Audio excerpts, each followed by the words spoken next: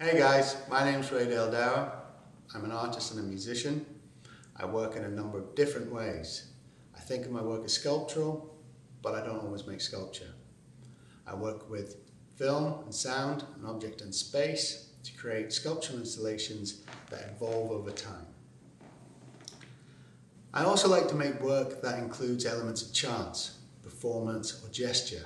In the past, I have created a temporary artist cafe. I've given artwork away for free, and I've also dropped a piano from the ceiling of a theatre space.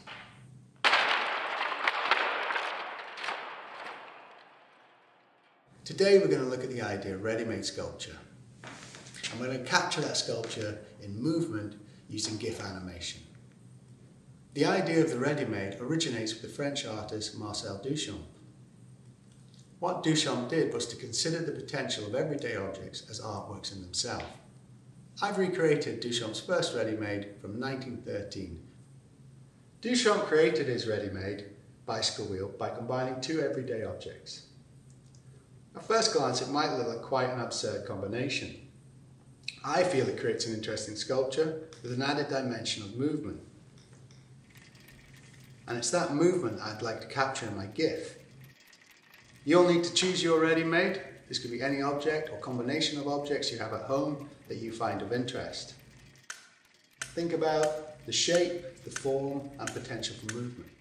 It doesn't have to be an object. You could be your ready-made. To make a GIF, you're going to need to download an app onto your phone. I'm going to talk you through the process using an app called 5-Second GIF, which is free to download. But the principle is the same across all the other apps too.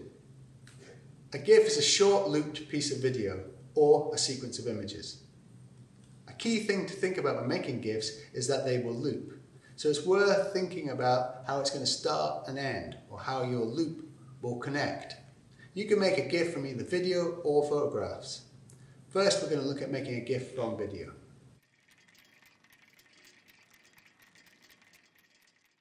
I've got the camera set up here on video, or I've got my phone camera set up here on video. We framed the wheel with light capturing on the spokes.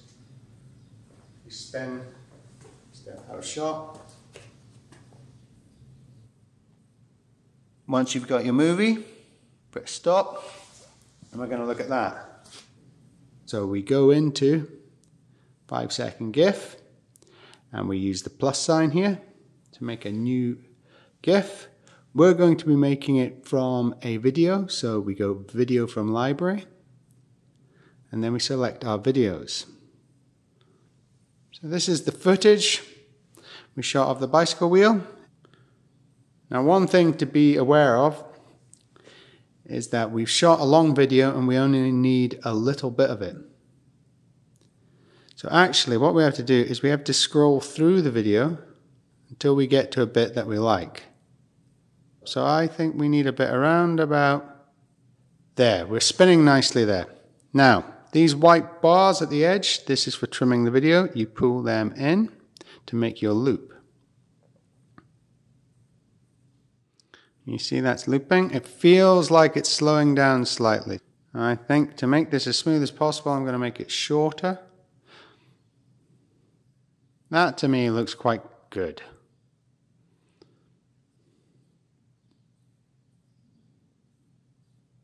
Maybe the speed could be slowed down a little bit. I feel like that has continuous motion. Let's save it. And finally, and this is probably what you want to do, is when you have a GIF that you're happy with, you might want to share it with someone. You use this send button here and share. You can share a GIF. I'm going to send this to Duncan Marquis, who's editing the video. Hello, Duncan. He will get to see this soon enough. So there you go. So that's it. We've made a GIF from video and we've sent it to a friend.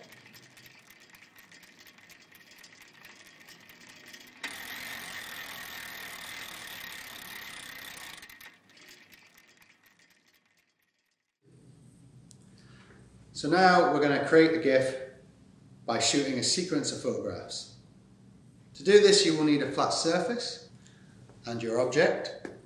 Remember that as this GIF is going to loop, we want to think about the beginning and the end of the sequence. So in this case, we're going to start on this surface, we're going to spin the object, and we're going to finish on that surface, the same surface we started on.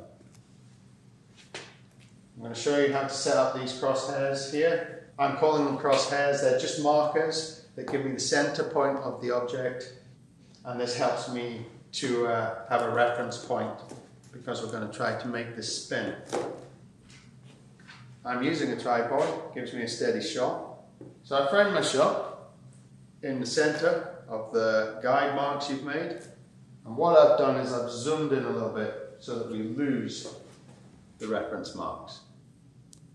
We've cropped the picture so we can't see them, therefore our reference only. So, first shot.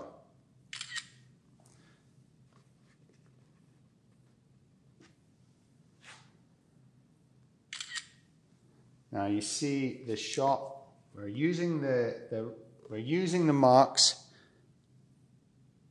to keep our box steady in the center.